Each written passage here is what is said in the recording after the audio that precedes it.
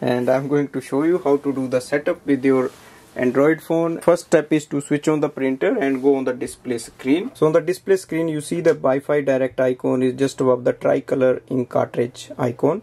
So it should be there. If you don't see it, you just have to switch off the printer and switch it on again. We also need to print the password of this printer. So press and hold the information button and the paper and wait for the printer to print a page.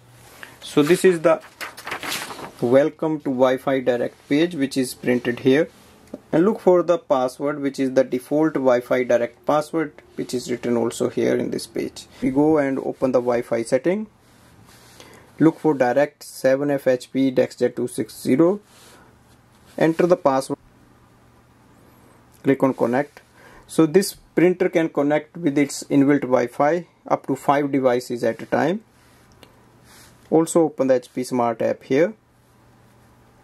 Plus button on the top screen, click it on and click on the HP DeskJet 2600 series. So it will add up the printer here. So here we see the printer is available with all the details. Now look for the scan option in this app. In case your app is not working, just check if the Wi-Fi is still connected with the printer or not. Now click on the printer scan button. Open the top scanner lid. Place the page facing downwards and click on the scan button. So once you click on the scan button, it will start scanning and it will send the image here. So here you can see the scan has been transferred here. Now if you want to add more pages, you just have to click on the plus button and again just put the another page for the scanning and do it. So thanks for watching.